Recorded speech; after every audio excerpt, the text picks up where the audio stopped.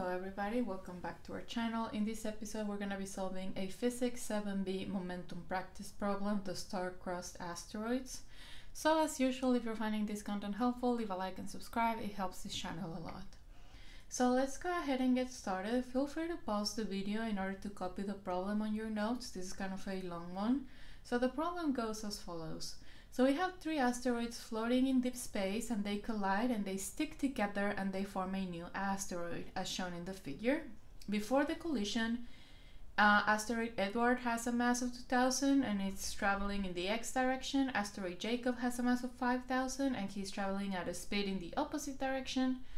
The initial velocity and mass of Bella are unknown, and after the collision, once all of them are stuck together, this new asteroid has a total mass of 8,000 kilograms and travels with a speed of 50 meters per second in the y direction. Because this collision happened in space, you may assume there are no external forces acting on the asteroids. So what we have to do is fill out a complete momentum chart for this problem, and then figure out what are the x and y components of asteroids Bella initial momentum vector, and then figure out what the initial speed of asteroid Bella is. So as you can see, I've written all of the relevant information here in my notes. So I have the before the collision and the after collision pictures. So before the collision, we have three separate asteroids, Edward, Jacob, and Bella. And after the collision, all of them come together and they just fuse together, and we have this new asteroid with a total mass of 8,000 kilograms. We know the initial conditions for Edward and Jacob because we have their mass and the velocity, and for Bella we were not given any sort of information.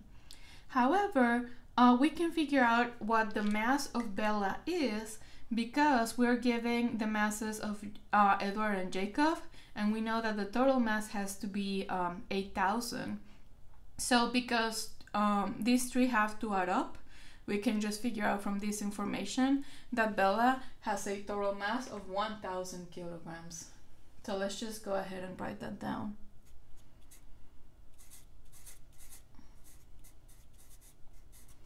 And there we go. So 1,000. So 5, 6, 7, 8, and they add up.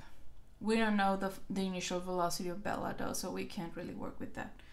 Okay, so at this point we have everything that we need in order to start our problem. So let's just go ahead and figure out what we can fill in over here.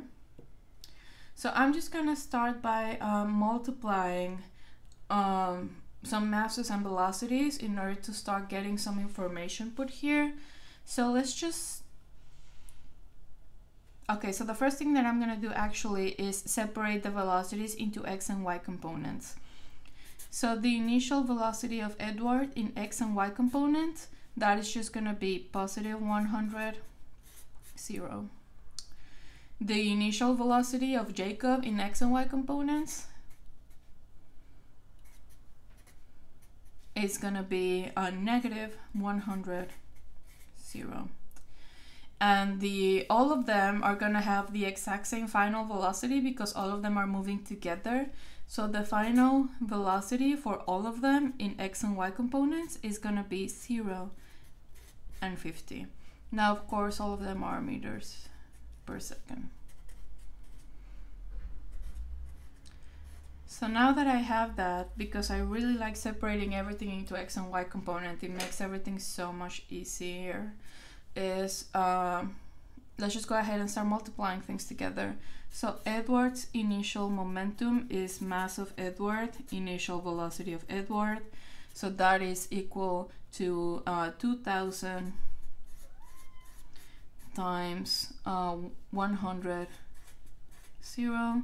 So this is gonna be equal to 2,000 times 100. So that is equal to 200,000. Nothing. On y, Jacob's initial momentum is gonna be his mass of Jacob, initial velocity of Jacob. So that is gonna be, Jacob is 5,000, it's a chunky asteroid, times negative 100, 0. So this is going to be 5,000 times 100 negative 500,000, nothing on the y-axis because you're multiplying times 0. So now their final momentum is just going to be their mass times their final velocity. So final momentum for Edward is going to be mass of Edward be final Edward.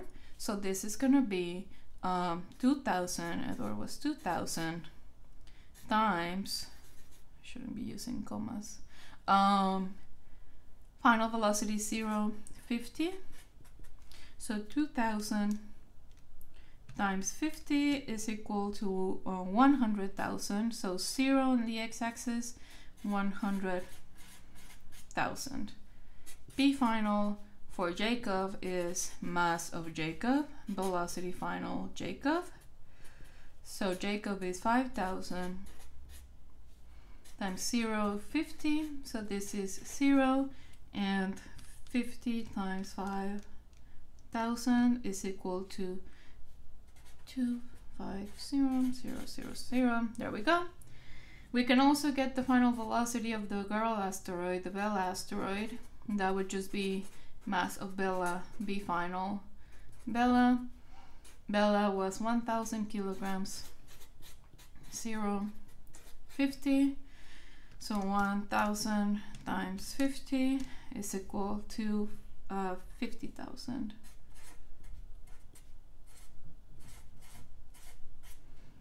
There we go. So let's just go ahead and put these numbers over here. I think that in order to keep everything easy, I'm just gonna go ahead and do this times 1, 2, 3, 4, 1, 2, yeah, so like this. So for Edward, I'm gonna have 1, 2, 3, 4, so this is 20, 0. For Jacob, I'm gonna have negative 50, 0. Bella, I don't have a clue. And then final Jacob, final Edward, I'm sorry, is gonna be 1, 2, 3, 4, so this is 0, 10. For Jacob, this is gonna be 0, 1, 2, 3, 4, 25. For Bella, this is gonna be 0, 1, 2, 3, 4, 5 over here. So again, this is all times 10 to the 4. I just don't want to fill this in with zeros because I'm writing with a Sharpie and it would get very confusing. So this is 20 to the right. This is 50 to the left. And then this is 25 going up, then going up, and then just a very small one going up like this. Now everything on a momentum chart needs to add up, so at this point I can get this P final, so let's just go ahead and do that. 0 plus 0 plus 0 is going to be equal to 0 on the x-axis. Now let's just go ahead, 10 plus 25 plus 5 is equal to 40, like this. So this is going to be a big arrow going up like this.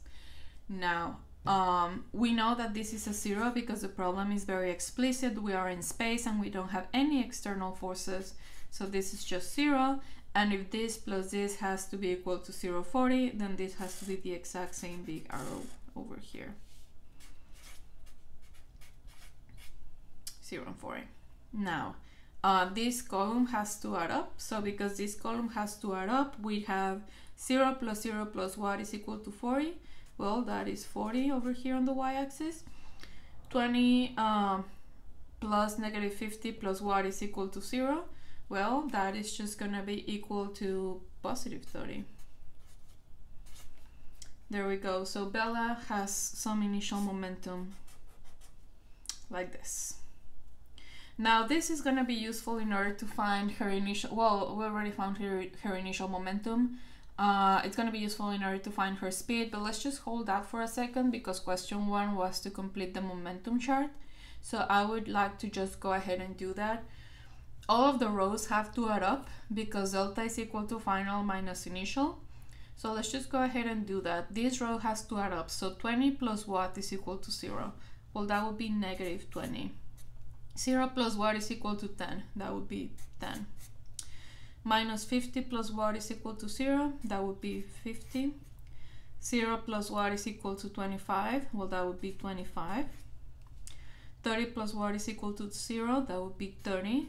That would be negative 30. 40 plus what is equal to 5? Well, that would be negative 35. So let's just, and then these have to add up. So 10 plus 25 minus 35 is equal to 0. So that's right. Minus 20 plus 50 minus 30 is equal to 0. That's right. Okay. So let's just go ahead and draw this arrow. So this is positive, positive, and this is negative, negative. So this is just some arrow going down like this.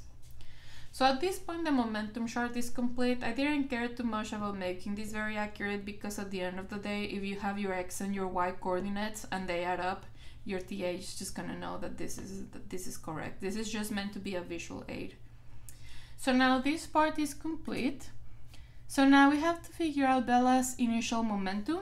So obviously we've already done that. So let's just go ahead and write that. So initial for Bella is, I decided to, well, her initial over here, oh, is equal to plus 30. And then I added 4 zeros, so it's 1, 2, 3, 4. And then 40, and I added 4 zeros, so that is 1, 2, 3, 4. There we go. So it's 300,000 and 400,000, and then final answers always need to have your units.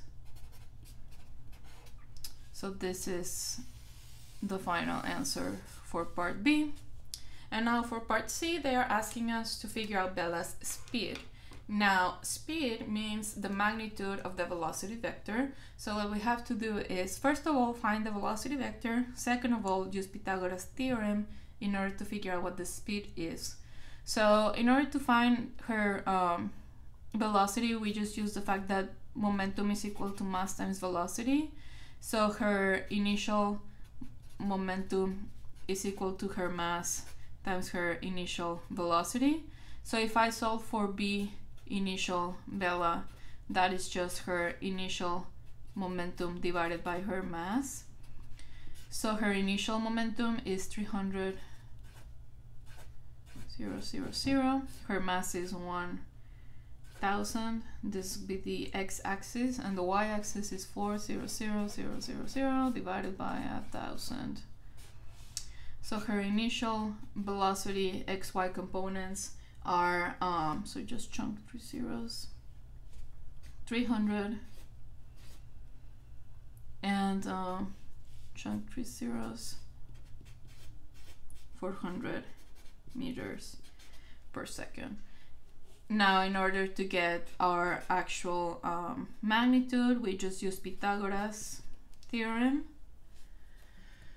So let's just go ahead and do that. So this is 300 squared plus 400 squared, and then give me the square root of that. So that is going to be 500 meters per second.